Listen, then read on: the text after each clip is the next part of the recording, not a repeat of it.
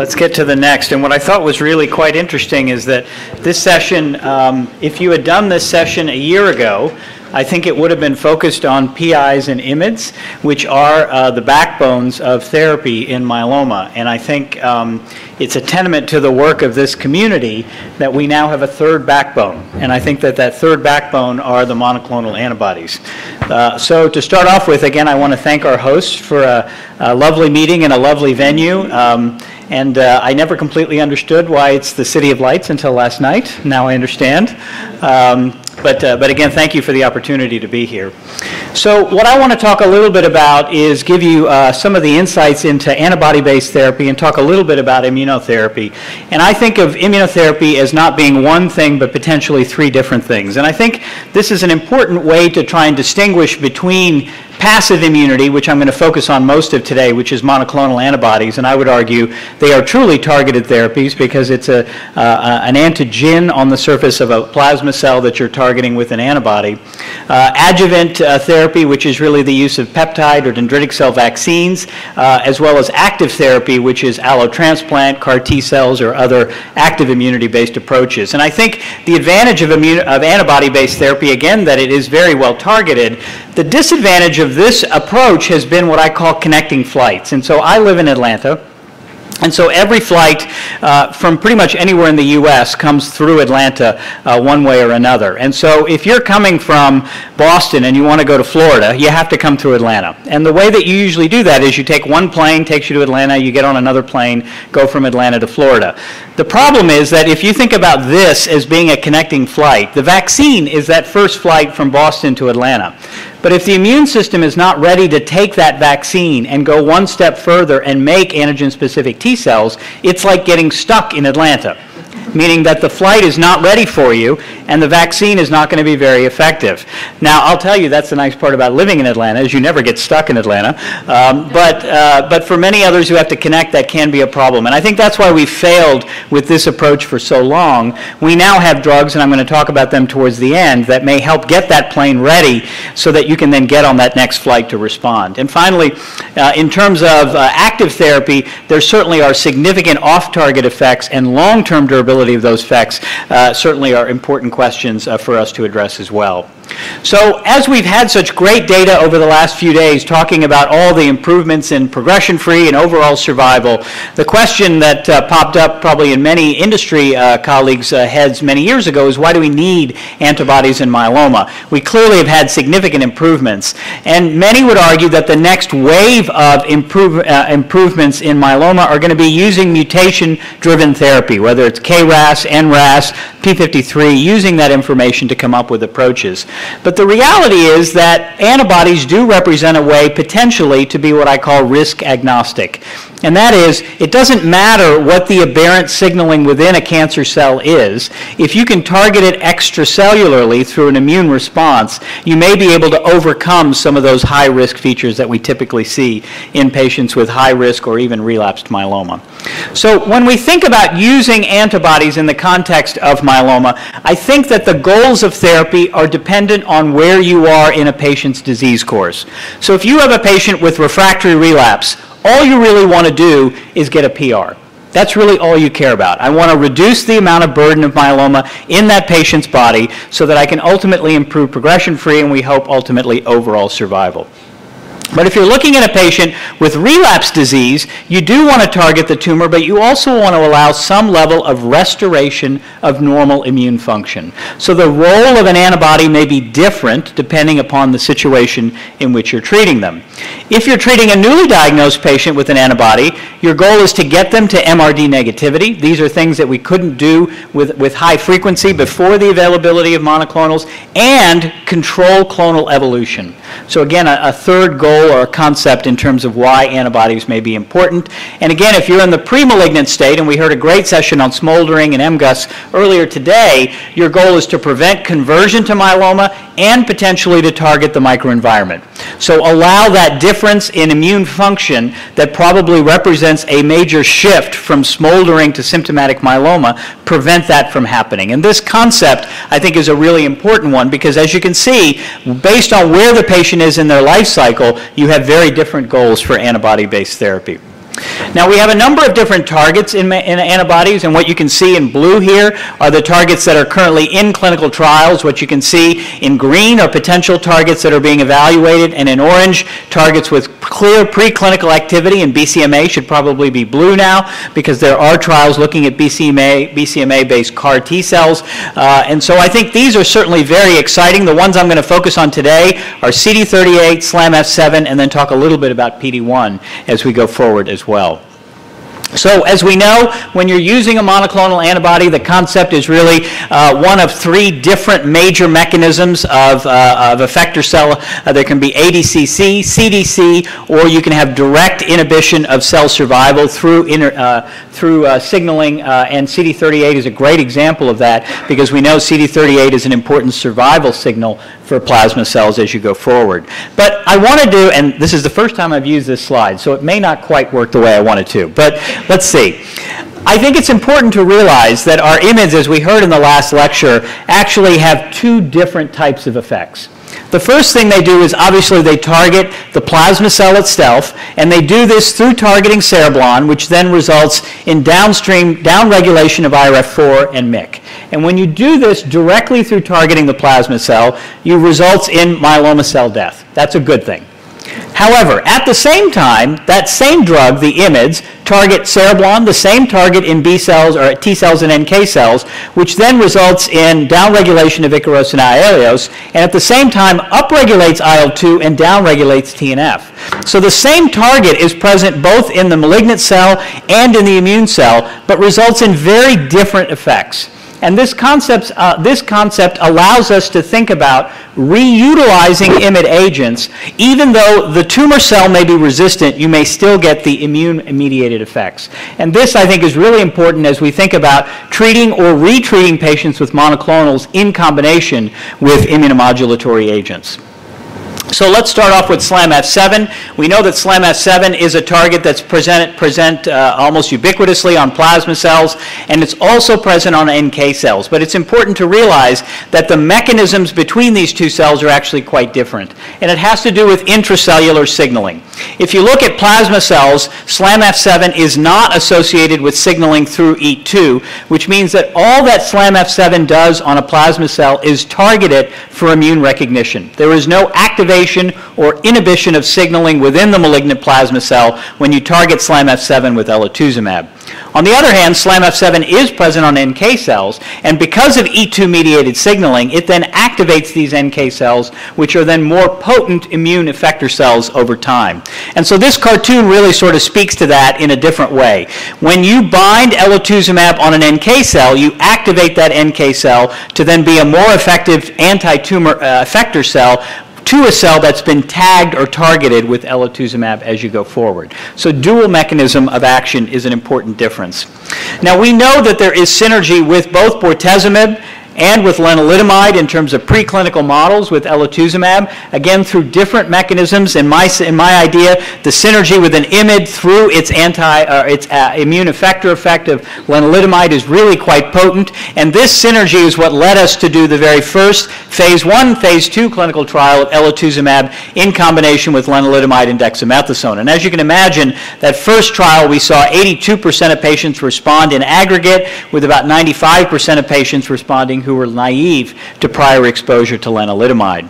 This then gave rise to a randomized phase 2 trial looking at dosing of elotuzumab, 10 mg per kg versus 20 mg per kg. And again, as you can see here, response rate and duration of response was actually much higher in the 10 mg per kg group than in the 20 mg per kg group, although statistically these were not significant. 10 mg per kg is what was used for subsequent phase 3 trials going forward over time. And this then led to the most recent ELOQUENT-2 trial, and you all know the design of ELOQUENT-2, Elo-Lendex versus lenalidomide and dexamethasone. I'm going to focus on a couple of points different than what you've heard from Xavier in the previous talk, and that is not all phase 3 trials are the same. So when you compare or try to compare multiple phase 3 trials that are using Lendex as a backbone, it's important to realize that the patient populations are actually quite different in each of these 3 trials. And what I'm going to show you, at least in the ELOQUENT trial, is that if you look at patients with cytogenetic abnormalities or patients with 17p or with 414, a clearly higher percentage in this subgroup than in other trials. And remember, in ELOQUENT, every patient had central cytogenetics and FISH performed. That is not the case for every large randomized phase 3 trial that's been done and published in the last 2 years. Now yesterday, Hervé mentioned the fact that you can't really use any cutoff for 17p deletion. That's what this data actually did do initially. However, if you go back and look at IMWG criteria for high risk, a third of the patients on the ELOQUENT 2 trial met that IMWG criteria using the cutoffs that are recommended by the working group as well.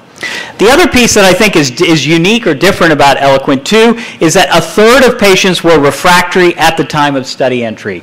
This is again much higher than the frequency of refractoriness for other phase 3 trials that are being done in the same space. So again, it doesn't say that one trial is any better or worse, it just says it's hard to compare across trials because the patient populations are in fact quite different.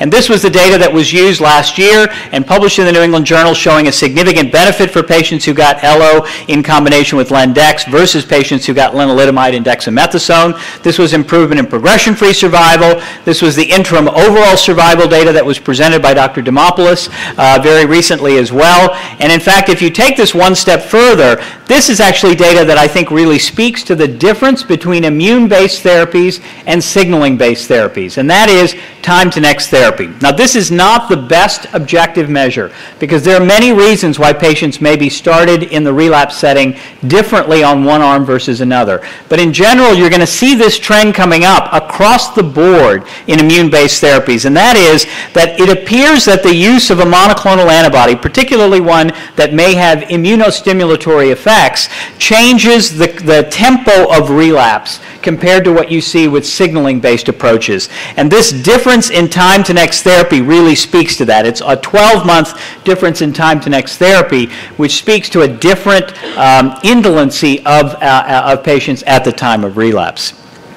Now, the other piece that I think speaks to unique aspects of immune-based therapies are what we see in terms of durability of response. And if many of you have seen presentations on melanoma, lung cancer, colorectal cancer, other tumors that are using PD-1 inhibitors, what we see is that the overall response rate may not be appreciably different, but the durability of that response is significantly longer when you use immune-mediated approaches. And this actually can be demonstrated with elotuzumab as well. What you see here is that amongst all patients who achieved a PR, green are the patients who got ELO versus blue the patients who didn't. The durability of that PR is longer if you got the antibody. So this is equivalent responses. If you do the same with VGPR or better, again, significant prolongation of the durability of the response with an antibody that has not been shown in any other phase 3 trial in myeloma to date. So again, this subtle difference in terms of the immune-enhancing effects I think are really important and are somewhat unique.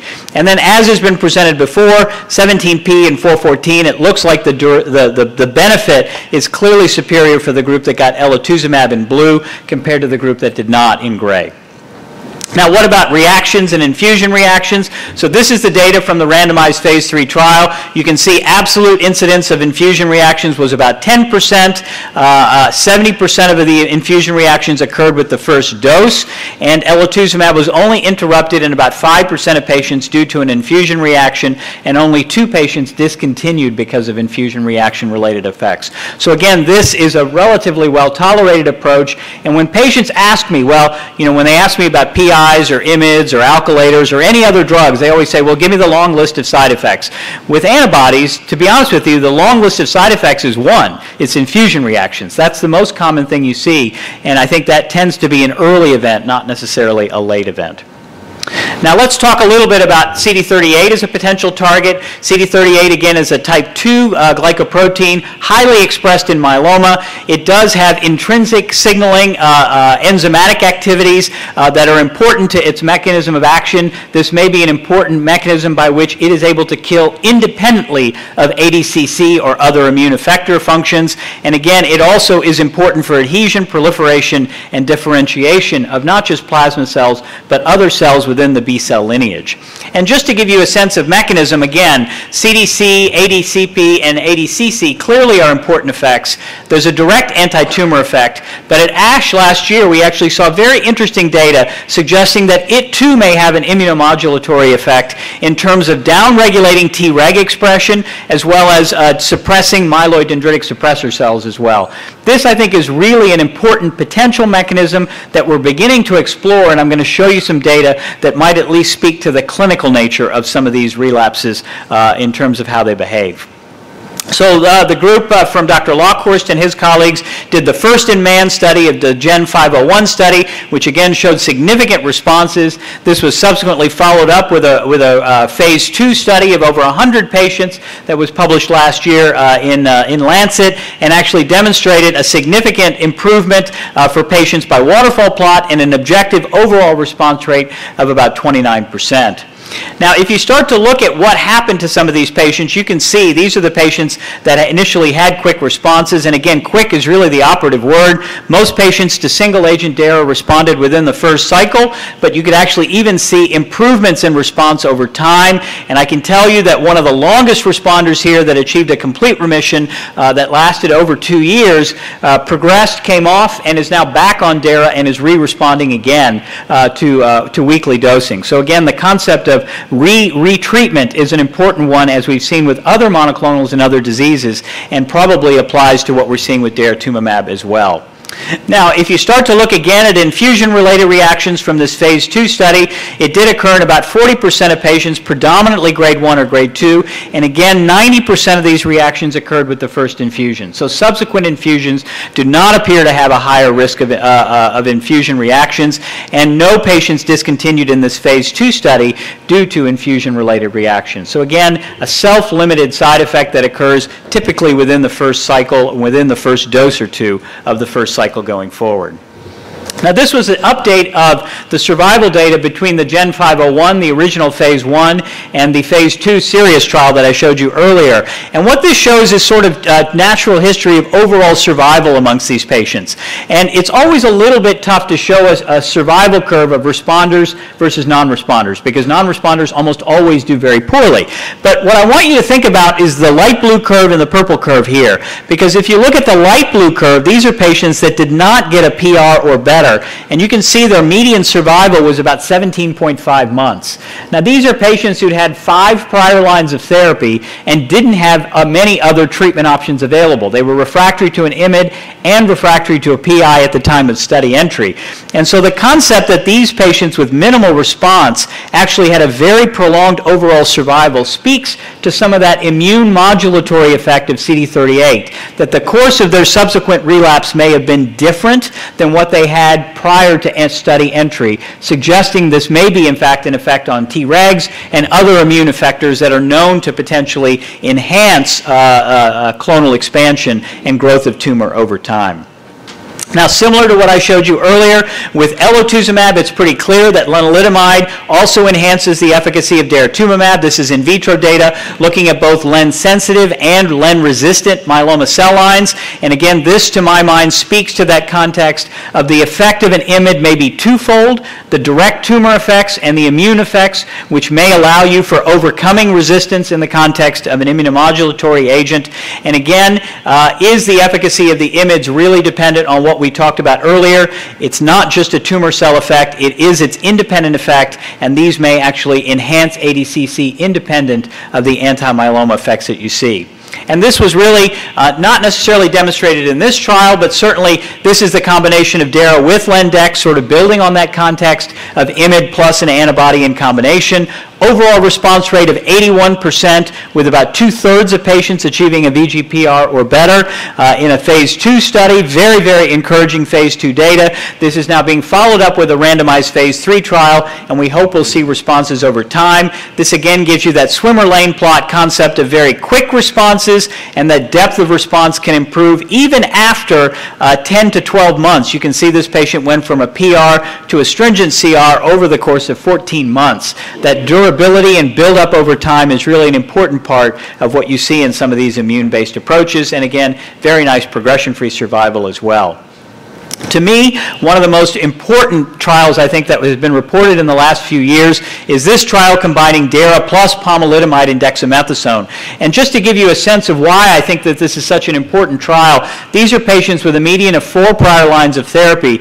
Remember, PomDex alone in this patient population gives you a response rate of 30%. DARA alone in this patient population gives you a response rate of about 30%. When you put them together, 71% overall response rate, and almost half the patients achieve VGPR or better. And I'll tell you, at our center, we put about 20 patients on this trial, and almost all of the patients at our center were 17P or other high-risk patients. And the response, overall response and durability of response is really quite striking. And I find this to be one of the more potent regimens we have in myeloma at this time point. Again, similar swimmer lane plots from an early follow-up on this trial, and progression-free survival that looks pretty good as well for a relapse refractory trial.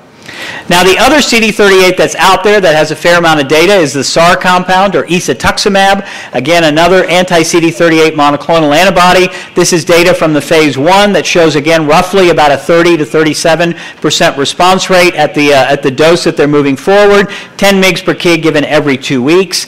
And of course, just like you can combine any other antibody with Lendex, you can combine the SAR or isatuximab with Lendex as well. And again, you see a significant improvement in overall response rate, and many of these patients were in fact resistant to lenalidomide at the time of study entry, allowing you to potentially overcome drug resistance. Now, what I'm going to end with is a couple of slides on the use of PD-1 inhibitors in myeloma. And this is data that was presented again very recently at ASH this year. PD-1 and PD-L1 as single agents in myeloma have no activity. You get nothing when you give these drugs alone. But again, the same concept of the immune-mediated effects of an IMiD in combination with a PD-1 inhibitor, and in this case, pembrolizumab. This is data that Professor San Miguel presented just a few months ago at ASH, showing a significant response rate for Pembro plus Lendex. And remember, 50% of patients in this trial were resistant to Lendex at the time of study entry, sort of validating that concept of immune-enhancing effect of an IMiD with an anti-PD-1 antibody. This is Ashraf Badros's data combining Pembro with pomalidomide, and again, 60% overall response rate in all patients, 55% amongst double refractory, and 50% amongst patients with high-risk genetics. This is a real concept. There are phase 3 trials now looking at pembrolizumab and nivolumab, both targeting PD-1, as well as Durva, which is targeting PD-L1. These trials are rapidly being rolled out in combination with IMiD agents, I think, to really prove and hit home once again that this concept of an IMiD in combination with a monoclonal is really quite good. So what's the future direction of monoclonal antibodies? Well, in Chicago, they say you want to vote early and vote often.